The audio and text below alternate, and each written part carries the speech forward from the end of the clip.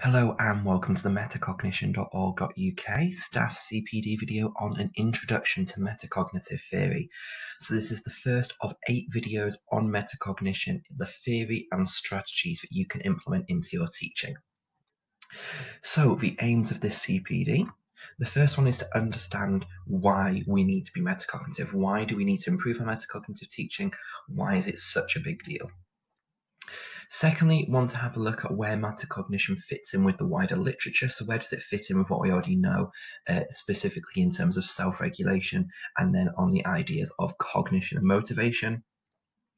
And then lastly, it's to jump in, delve right in to the actual theory of metacognition, understand where it's developed from, and try to take out some key points from it.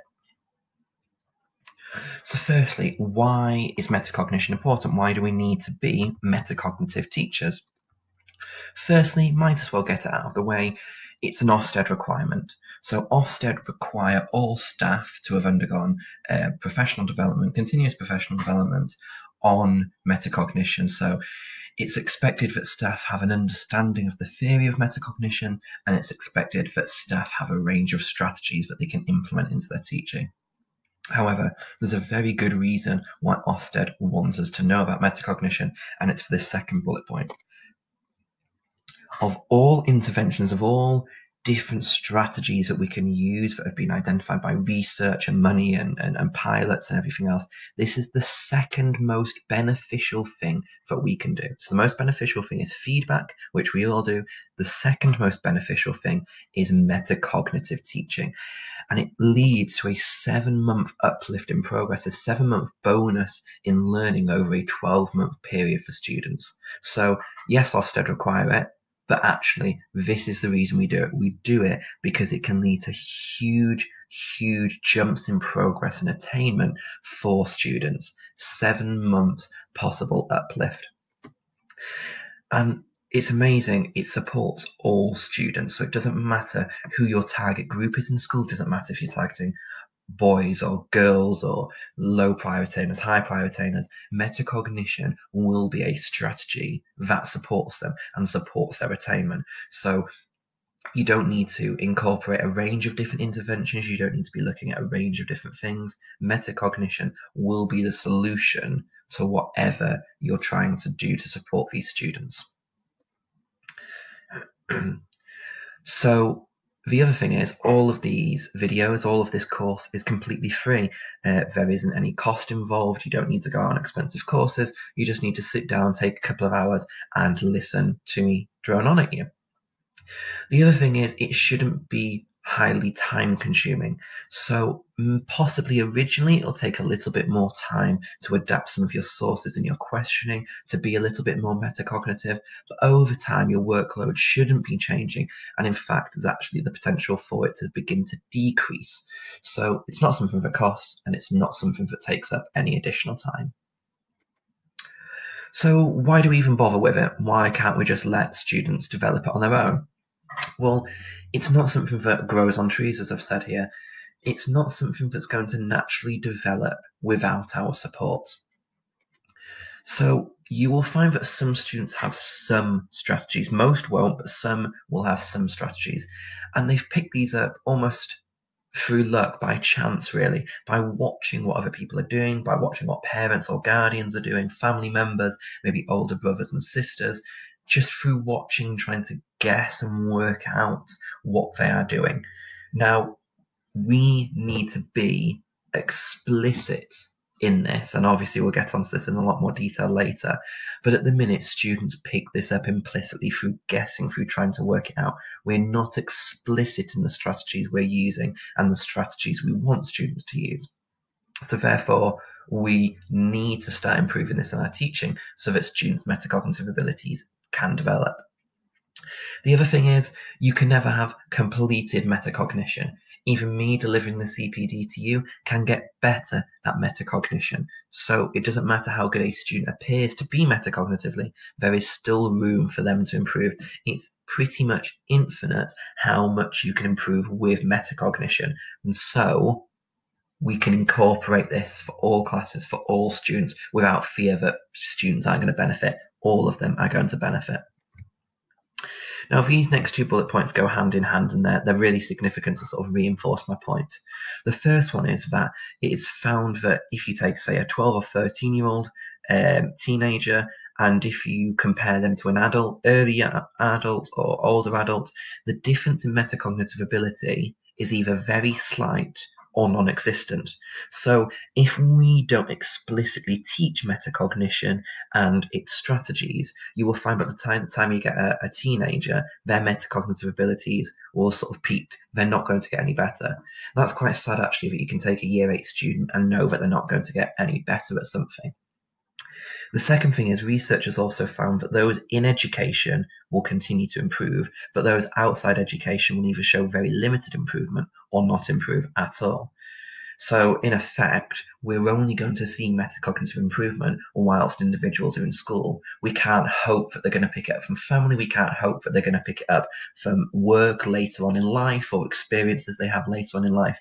In effect, they're only going to improve whilst we are teaching them and helping them to improve.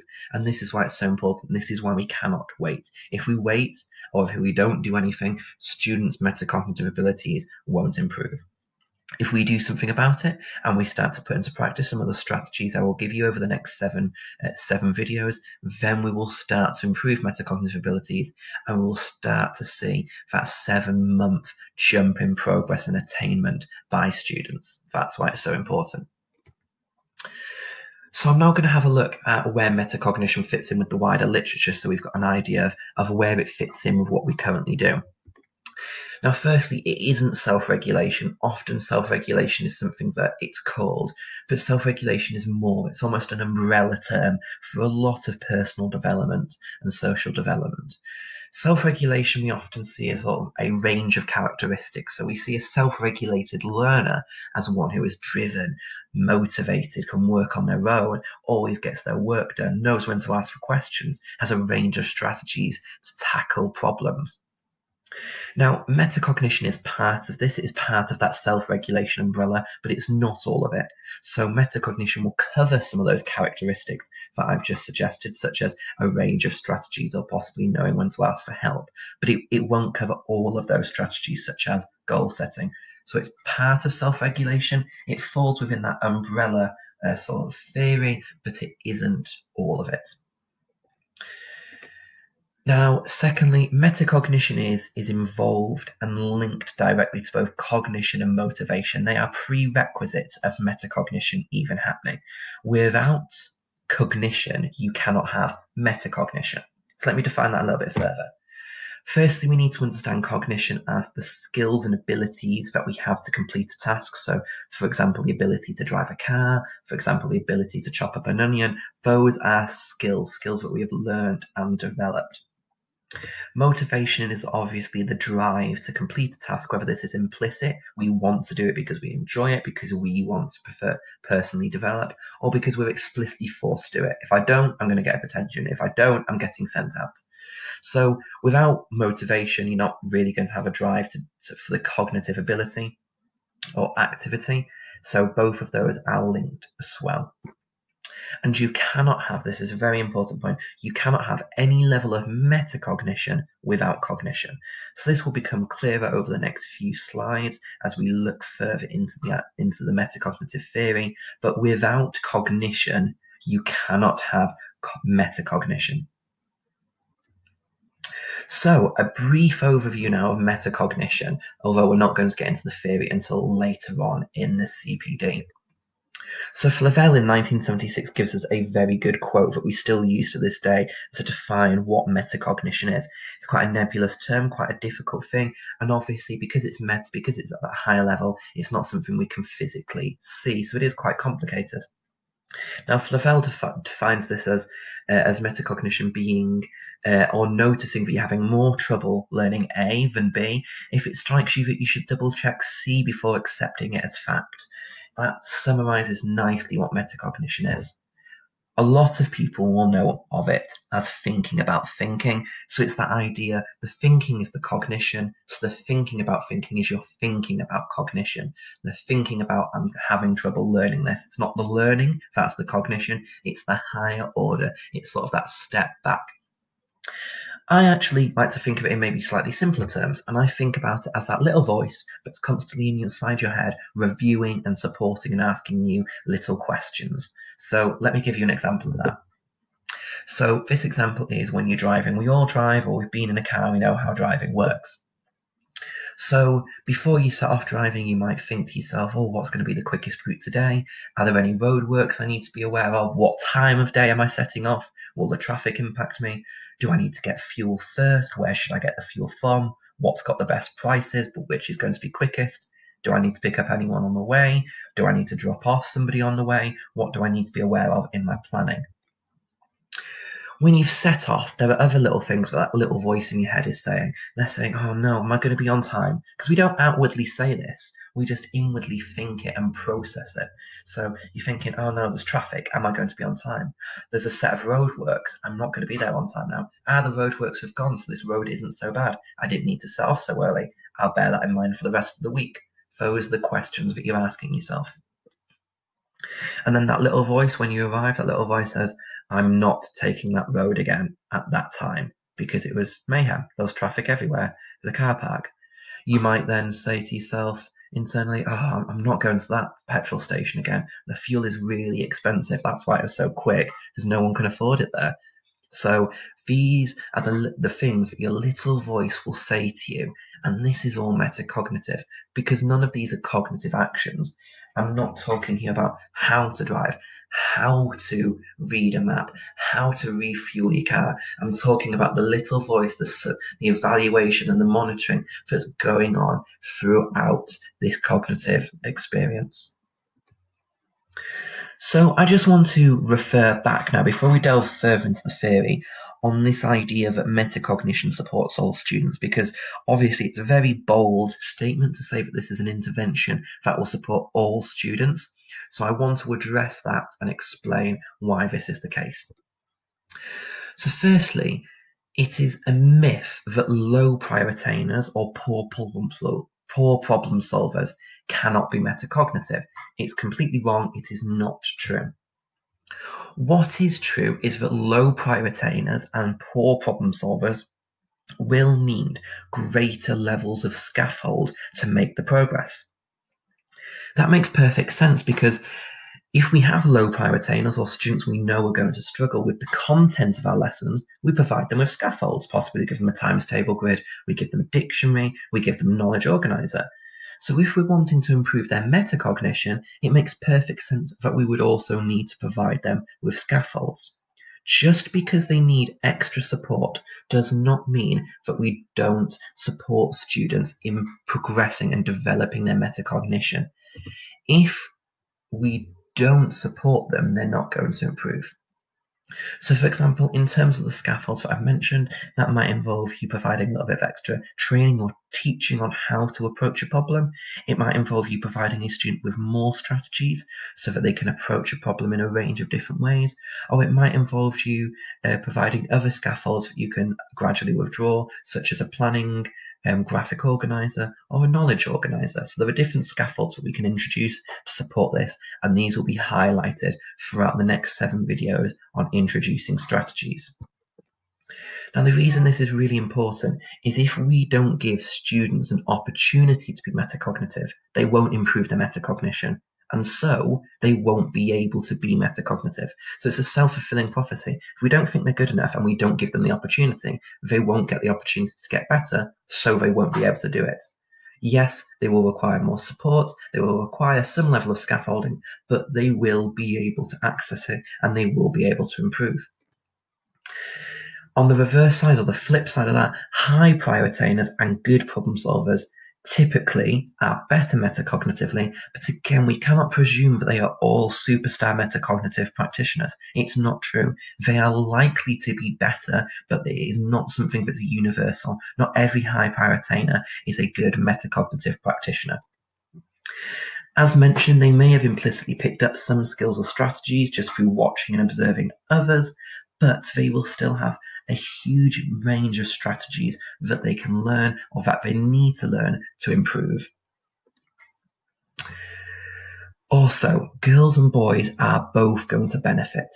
Often we think that girls maybe, because they make pretty plans or they do good revision or they seem to revise better doesn't mean that they're going to be any better metacognitively. Both boys and girls can benefit.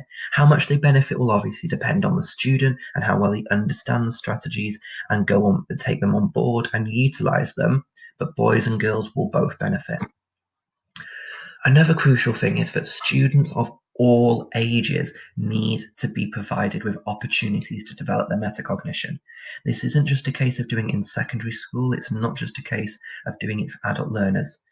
Research has found that kids as young as 3 years old start to show some level of metacognitive ability and some level of metacognitive and deeper and higher thinking. So that means that at that age, or even a little bit before, we need to start providing metacognitive opportunities. So as soon as a little toddler is 2, 3 years old, we need to start providing them with some level of metacognitive opportunity so that they can start to develop their metacognition. Of course, their metacognition needs to be intertwined with everything that students do from the age of 3 all through early years, primary, secondary, further education, higher education, and adult learning. Because as mentioned, we still, as teachers, need to improve our metacognition. We need to become reflective practitioners, something that I'll get onto later. So if we can improve, and 3-year-olds can improve, then everybody can improve. So this is something that it doesn't matter where you're involved with in education. This is something that needs to be implemented and utilised to support the education development of the individual. So I just want to reflect a little bit more on the difficulties that low prior attainers might have and poor problem solvers might have metacognitively. So the research is quite conclusive in the difficulties that poor problem solvers will face. Obviously, these difficulties aren't universal, and some students will show some or none of these, but typically these are the things you'll find. You'll often find that these poor problem solvers read the text or the question given very quickly, or they've got a very poor comprehension of what is being asked or said by the text. You'll find that this leads to students only understanding the surface level of problems, only understanding what the symbols are saying. We also find that students struggle with the difficulty of possible multiple methods. So because students have possibly a lower range of strategies, they don't understand that they can use multiple methods to try to tackle this problem as well. Obviously, in problem solving, the more strategies that you have, the more chance you have of being able to approach and tackle that problem. The fewer strategies, the more difficult it will be, and this is made worse by the fact that students just do what the task is telling them to do. They just follow and do what the words or the symbols say. They don't allow themselves to consider the possibility of multiple methods. Now also, because problem solving is a non-authentic task, you find that students are uncertain about how to go about their calculations, how to go about writing up, because it's not something that they're familiar with doing, it's not something that they've seen before, so they don't have that confidence in their own abilities to go ahead and give it a go. And also, because of their limited range of strategies and because of their concerns over calculations and writing up, students don't know how to verify their answer. They don't know whether they are right or wrong, and they don't know how to check this. So in conclusion, these poor problem solvers have poor metacognitive abilities. And now this is either because they don't have any metacognitive strategies, or they've got some that they don't use very effectively. And so this is why the benefits for metacognition or of metacognition will be greater for these low prior attainers and poor problem solvers because they're starting from a lower base. So the capacity for growth is greater. And so that's why we can see the higher levels of positive impact for these types of students. Now, if we've reflected on poor problem solvers, low prior attainers, it's important to have a look at the flip side and provide a target and an understanding of where we want to get our students. And so that is with good problem solvers. So again, the research here is quite conclusive on what a good problem solver looks like. Now, the first thing is a good problem solver will understand the curriculum in the way we've designed it. They will see the links between topics. They will see how things merge together and how they support each other. So they won't see topics as individual, independent things. They will start to see how they link together, and they will develop those rich and sophisticated and connected schemata within their brain. They will develop those links themselves. And obviously this is hugely important in problem solving, which typically uses multiple different topics and multiple different information areas to trying to complete the problem. These problem solvers will also typically be very good at producing a model based upon all of the information. So rather than just being at that surface level, they really dig into all of that information. They produce a model based upon everything they're given, and they utilize this to tackle the problem in its entirety. And they regulate their progress and they monitor their progress as well. However, it's not all plain sailing. Some good problem solvers, a lot of good problem solvers, will struggle to translate some of their abilities. So even if they're typically quite good at doing problem solving, they will still encounter issues when completing other types of problem solving. You'll also often find that high power attainers can get quite frustrated and demotivated when they approach a problem and they don't know how to do it. This is made worse by people who are high attaining but with poor metacognitive strategies.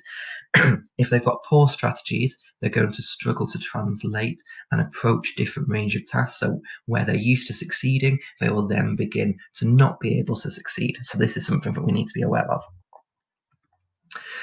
So in conclusion, good problem solvers, high power attainers typically have better metacognitive abilities. So either they've got a greater range of strategies that they know how to use, or they've got a few strategies that they use correctly, effectively, and repeatedly, frequently. So it's not just something that they occasionally use, it's something that's inbuilt into their practice.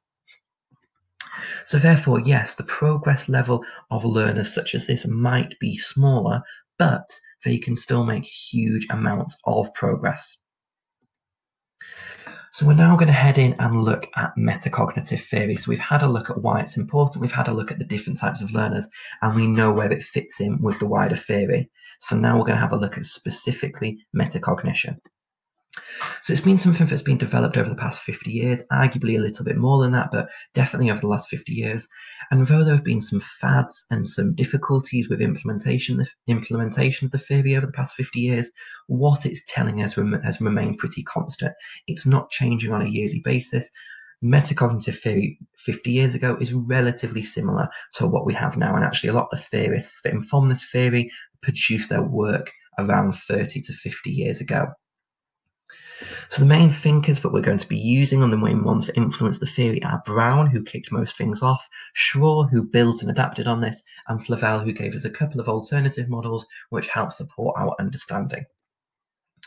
Now, you might be thinking, oh, I don't need to know the theory, it's not important. Unfortunately, it is. The reason for this is the greater understanding you have the theory, the better you will understand the strategies mentioned in the next 7 videos. So if you understand the theory, you will understand why the strategies will work and exactly what they're trying to facilitate for students. If we know exactly how the strategies work and exactly what their purpose is, we're going to implement them better, we're going to utilize them better, and so the outcomes are going to be better as well.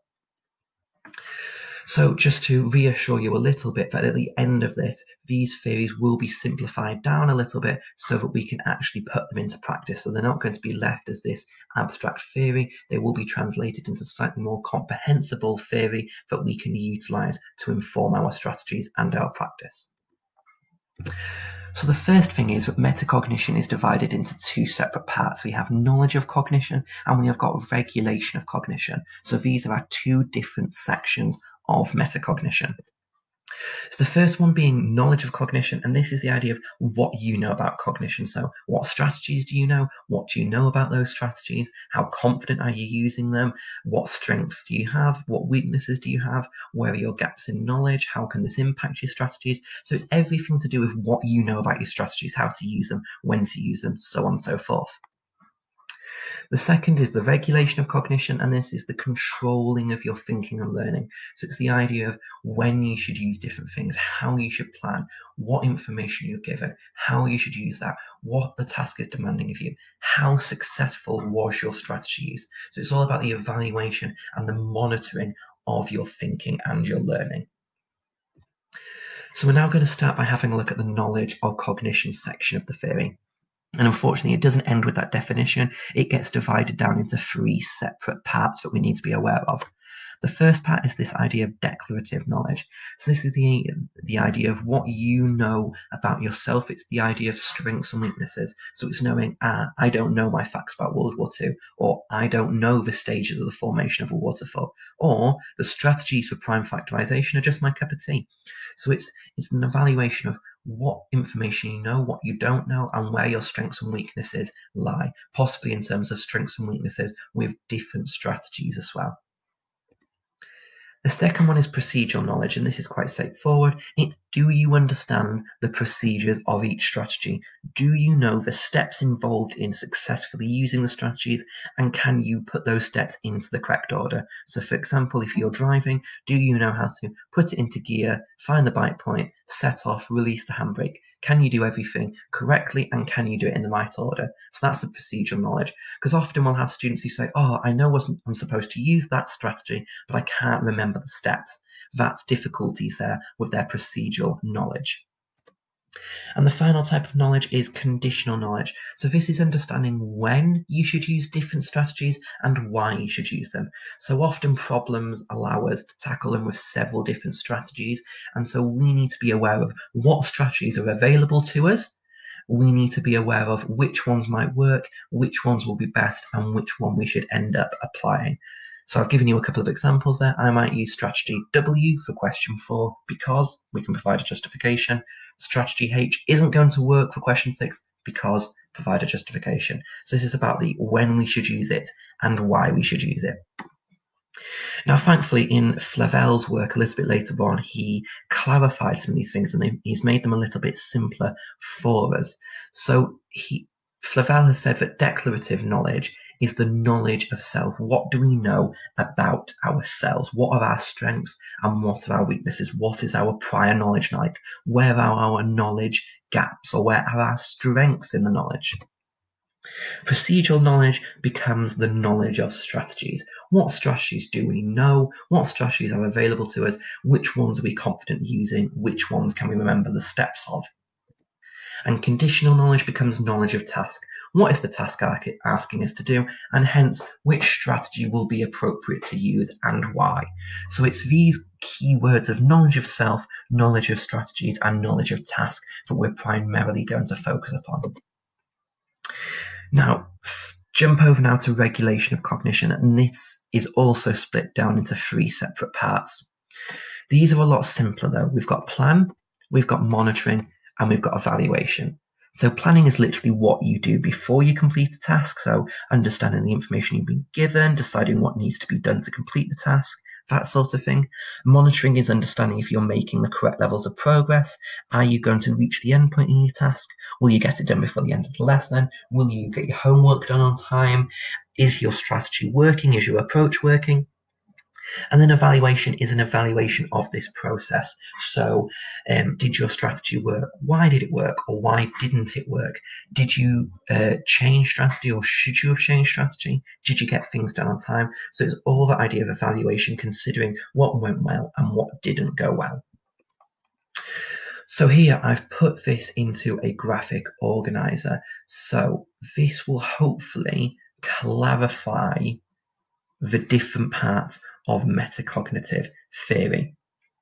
This will hopefully sort of break down that theory and put it into something that's a lot more comprehensible. So if I were you, I'd pause the video here just to run your mind through the different parts of metacognition first, so that we are clear on the different parts of the theory.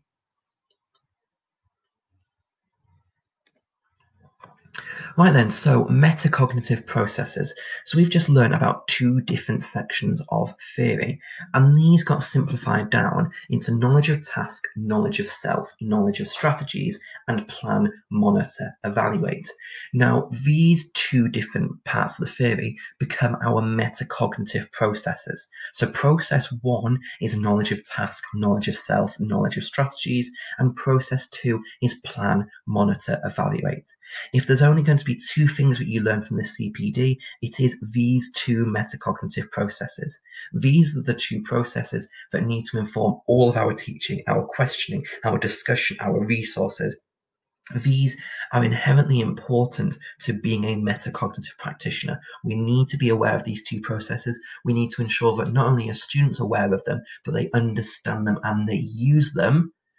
And we need to make sure that they are continually used in our practice. So these two processes are crucial. They're so crucial that the next CPD video is on these two processes alone. So why is this so hard? The theory is quite complex, but why is it hard to get into our teaching? So firstly, cognition is visible. So for example, if you're playing golf, someone can record your swing and then you can review that so that you can improve it again. If you're a ballet dancer in the dance studio, you've got a mirror in front of you so you can review as you go along. Motivation is pretty visible as well. You can see students doing extra work. You can see them asking for extra work. You can see them going on and taking extracurricular opportunities. However, metacognition is invisible because it's the thinking behind your cognition. It's not something that outwardly comes out. Unless a student is explicitly discussing with you, it's not something that we can judge and assess. Typically, we are quite tacit. We kind of do metacognition, but we're not fully aware of it. We're not aware of those little questions that we ask ourselves. We just do them and we're not consciously thinking about them. We need to turn this into becoming reflective practitioners. We need to be explicit about our metacognition, and then we need to make this visible through our teaching. So the strategies over the next 7 CPD sessions will provide you with the strategies you need, but in effect, we need to make something that is invisible visible so that students can learn from it and learn about it to improve their own practice. Now, unfortunately, I'm going to throw a little bit of a curveball in here and discuss the translation of metacognitive abilities. So some metacognitive abilities can be used across subjects or across domains, such as graphic organizers. Unfortunately, most metacognitive abilities do not translate across subjects or across domains, and this makes sense. Metacognition is based upon cognition. Cognition varies by subject. It also varies by topic. So if the cognition changes, the metacognition changes as well. The demands of metacognition change and the strategies change. Therefore, if we are expecting a student who is very good at metacognitive problem solving in maths to then go and analyze and comprehend a poem, then we're going to have a shock. It doesn't always translate. Students need to develop new abilities, new metacognitive strategies for each different subject and each different domain. So it's not a case of you being able to teach it to them in one subject and ignoring it in all others. It is a case of we need to incorporate it into all subjects and all lessons that we do, because we need students to be metacognitive throughout the range of subjects that they study. Now, there is a little bit more theory behind this. It's the theory of connection, so understanding where tasks connect and how this might help us understand when metacognitive abilities may be translated and when they might not be. So this theory of connection is broken down into 4 different things. So it's equivalent problems, which have the same structure and story. So it's basically in maths, it'd be changing the numbers. In history, looking at causes of World War II and maybe causes of World War I. So very similar structure and similar stories. Similar problems have the same story, so the same information, same task content, but the structure of them is slightly different. And isomorphic problems are the opposite, so it's got the same structure, same way to go about it, but it's got a slightly different story, it's got slightly different knowledge behind it. And then unrelated problems, and surprisingly, different structure and a different story. Now, the theory of connection can help us because, in practice, students should be able to translate metacognitive abilities between equivalent problems because they are equivalent, and they should have some ability to translate between similar and isomorphic problems because one thing stays constant, so they should be able to translate some level of ability there. But it's between the unrelated, i.e. between subjects and between domains, where students cannot translate because the cognition is so completely different.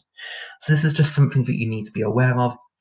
If you teach multiple subjects to a class, then you're going to need to teach metacognition in each of these different subjects. And if you're a subject specialist, you can't rely on someone else teaching it somewhere else to these students. You need to teach it for your students so that they can improve in your domain, in your subject.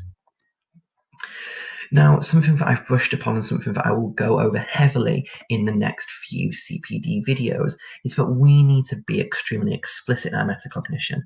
How many times during the day do we plan, monitor, and reflect on our practice? We're doing it all of the time. We're doing it hundreds of times just in lessons alone. So what we do is the epitome of metacognition. We're doing it all the time. Yet often we're either not aware of it. Often we can become quite tacit learners. Something's going on. This plan, monitor, reflect goes on, but we're not actually that aware of it. It's just kind of going on. So the first thing is we need to be aware of our own metacognition, and then we must make this explicit in our teaching. So this is going to be one of the key strategies that is mentioned throughout the rest of the CPD, as I mentioned. Now, I just wanted to address another key misconception is that metacognition replaces your teaching. It doesn't. It is a slight intervention. It is a tweak of how you go about things. It does not replace your high quality teaching. A key point here is the more knowledge that students have, the more ability they have to be metacognitive. The more information you've got, the more content you know, the better you are with that content, the more strategies you've got, the better you are utilizing the strategies, the more ability you have to be metacognitive and to evaluate different information and draw upon different strategies and consider which ones are best. So this is about tweaking your practice slightly. It's not about replacing what you do. There should be no major upheavals to what you do. Most of the fundamentals stay in place. It is just about tweaking your practice. Now, I just want to then quickly consider discrete teaching and metacognition. Now, you cannot, unfortunately, just organize an assembly and teach students metacognition or show them this video. It won't work. We've got to consider that students learn by connecting their current learning to prior learning models, paradigms, and experiences. If we're trying to teach them about this theory, which is quite heavy to teach to staff alone, if we're trying to teach them this, it is going to sound like rocket science. They're not going to have any clue what we're on about, and it will just be a huge waste of time. We have to teach metacognition during lesson time. This is where students have prior knowledge, this is where they're developing knowledge, and they can hang these metacognitive skills off knowledge and experiences. So this is how we develop them during lessons. It's also helpful to note that we might need to help students unlearn some poor strategies. So often students, especially when they're older, when they come to revising, they learn poor ways to learn. So we're going to have to address these first before we can even begin to address the metacognitive practices for students. Remove what they shouldn't be doing and then begin to add in what they should be doing. However, as I've mentioned, there are some metacognitive abilities that do translate across subjects, and it is possible to do some level of discrete teaching for these. For example, delivering sessions on using graphic organizers. Now, a couple of points here.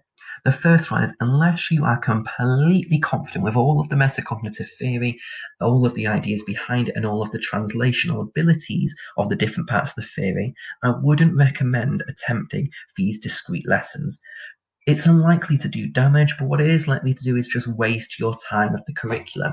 We don't have very much time, and for you to commit a portion of it to trying to teaching it discreetly could end up just being a waste of your time. You might be better just teaching it in a normal lesson and just trying to include some more metacognitive processes. The other thing is, at metacognition.org.uk, we're trying to put together a range of different videos to actually provide this discrete teaching for students. So, for example, with graphic organizers, there is a video on our website explaining what they are and explaining the 10 different types of graphic organizers and including tasks for students to do and the final assessment. So therefore, if you are wanting to do some discrete level of teaching of metacognition, I would recommend waiting until the videos are on our website and then providing these as homework tasks or home learning tasks for students to do. That way, you can just save your time from having to plan anything, and you'll know that you're going to be giving students something that will be beneficial as opposed to just wasting a bit of time. So this is going to be a slide that I'd recommend you pause on in a minute, and Perkins has provided here an idea of the 4 different types of metacognitive learner and the processes that they go through. Quite often students are tacit or below that level. We need to make students go from tacit all the way up to reflective. So I would pause here for you to consider where you are as an educational professional, and also to consider where the students you work with are and where you would want them to be. So, in conclusion, here are the highlights of the CPD.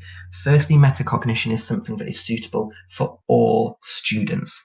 All students are going to benefit, but yes, it might be true that some are going to benefit more than others. The progress that students can make is huge, and also this CPD doesn't cost, and the time cost should be limited, and in fact it should be quite beneficial in the future once you've got your head around everything. The two main things we need to take away are those ideas of metacognitive processes, knowledge of task, self and strategies, and a plan, monitor, evaluate. So these two processes need to be fundamental to our teaching. We also need to recall that metacognition is mainly subject specific, and the skills are not going to translate between subjects. We know that we need to teach metacognition within our practice in all of our different subjects. We cannot rely on somebody else doing it. And remember, it is an addition to what you are doing. It is not a replacement. It is a tweaking of your practice rather than a ripping up and starting again. So we've done with the heavy theory, and after this we just move on to the strategies. There are about 50 strategies split into 7 different categories to put this into place, and those are listed as followed. So I would recommend going through these in the order given on this video, and at the end of each of the CPD videos it recommends which one you should go on to next. There is a bit of an order, a bit of a structure to them, and if you go through it in this way they should hopefully make a little bit more sense. So thank you for watching. I do hope that this CPD was beneficial. I hope that you got lots out of it and hopefully understand metacognition a little bit better than you did before. Like I say, we've got more CPD and we've also got a lot of resources at our website which will support you. We've got specific maths resources, questioning resources, discussion resources. So please go and click on that teacher link and go and dig out what might be helpful for your practice. More stuff is being added all the time as well, so don't just check once and think that's it. I've only recently set up the site since schools have been partially closed, since I've had a little bit more time. So try and keep checking back to see what's being added up there as I keep trying to produce resources and CPD to put up there for you. The other thing is all of this CPD is free, but the website isn't. Now, I want to keep this resource and these CPDs as free or free if possible. Now, I do ask if your school has got a little bit of a budget left or you as an individual have a few pennies or pounds that you could donate. I would be very grateful of this so that they can just go towards the running costs of the website. Like I say, the whole aim is to support as many students and as many teachers and schools as possible, so I don't want to have to put up a paywall. Please share it widely. I really hope that this CPD can be beneficial for a huge amount of teachers and education professionals. Please share it widely so people can benefit. Please email it on. Please pass it on to teaching and learning leads. Please pass it around your academy trusts, up to senior leadership, faculty leads. Just spread it, spread it, spread it. The more people who can watch it, hopefully the more people who will benefit from it. Do follow us on Twitter at MetacognitionU. This will give you updates on what we're doing. It'll let you know when new resources and new CPD has come out, and it's also a very quick way to ask a question or to clarify anything. Right then, so I've mentioned that I will tell you at the end of each video what the next CPD is. So the next one after this is on metacognitive strategies, the first in the strategy series, and this is looking at those metacognitive processes. So if you go to the teacher drop down, click on process, and you'll find the CPD at the top of that page. Thank you very much for watching, and I do hope that the rest of this CPD series will hugely benefit you. Thank you.